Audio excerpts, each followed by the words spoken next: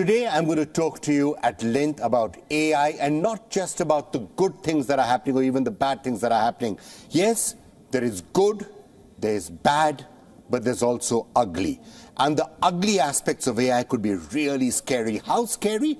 Extinction of the human species level scary. So today we're going to be joined by international experts as well, and we're going to be talking about the good, the bad, and the ugly of AI.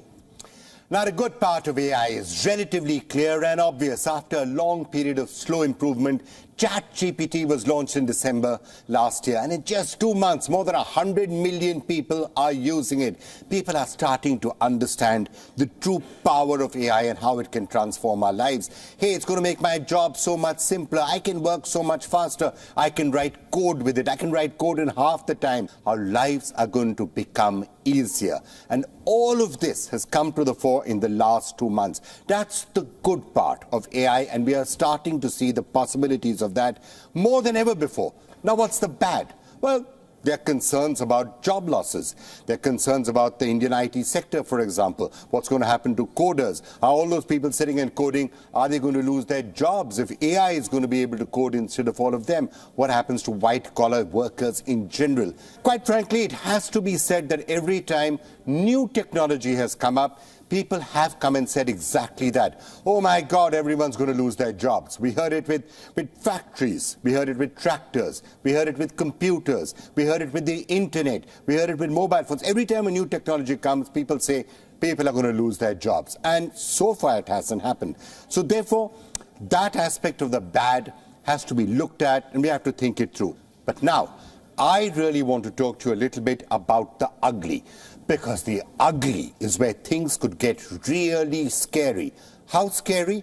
I'm talking about existential scary, Skynet scary, the end of humanity scary, the wiping out of the human race scary. Not 100 years from now, not 200 years from now, but potentially 10, 15, 20 years from now. Now, before I completely freak you out, I have to tell you the probability is still very, very low. But it's a non-trivial possibility, which means it does exist. And because it's a non-trivial possibility and we are talking about potential human extinction, we need to pay some attention and think about it. And that's why the warning signals aren't just coming from journalists who are used to painting scary pictures. Elon Musk, a number of prominent thinkers are there saying, guys, you need to be a little careful. You're going to be looking at me right now and saying, what on earth are you talking about? This is some cute chatbot sitting and writing poems and helping me with coding and doing my homework for me, and we are chatting with each other, and you're talking about human extinction. You've really lost it, Vikram. You've completely lost it. Now, I get it. I get where that comes from. And that's the way people are, by and large, viewing AI at the moment. But let's remember one thing.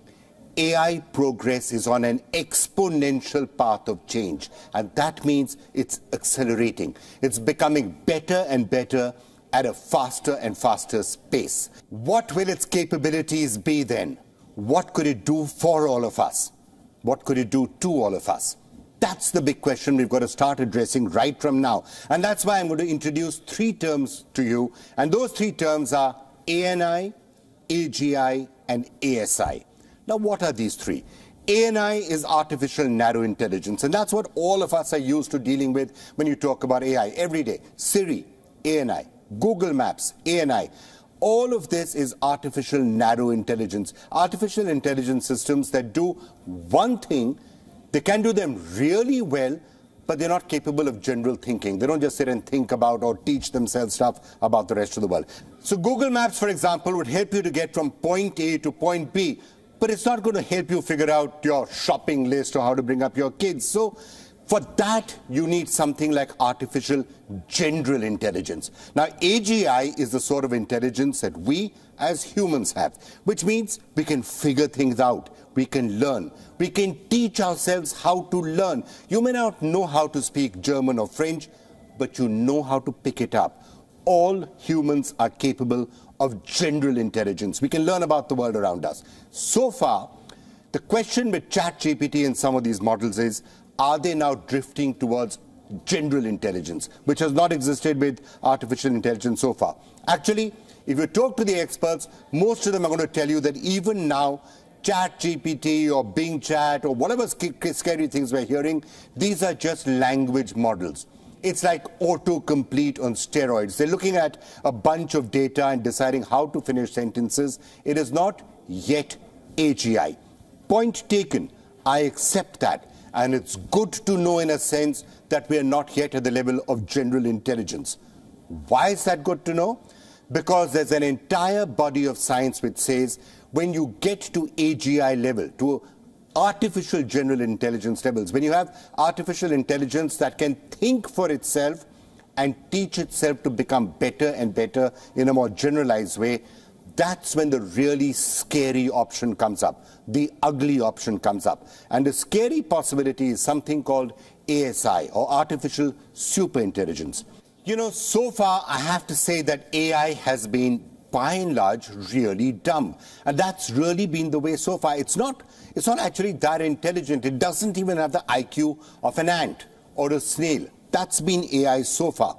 And we seem to believe that, hey, it's really great, AI is improving so fast and it's going to come up to a level where it'll help us, it'll be like a pet for us, and then maybe someday it'll get to human levels and it'll stop there. And if it stops there at human intelligence levels, there's no real reason for us to worry about it because, hey, we've got 8 billion, 9 billion humans in the world, and now you've got AI which is also at human level intelligence. That's fine, we can deal with it. But there is no reason why that must necessarily happen.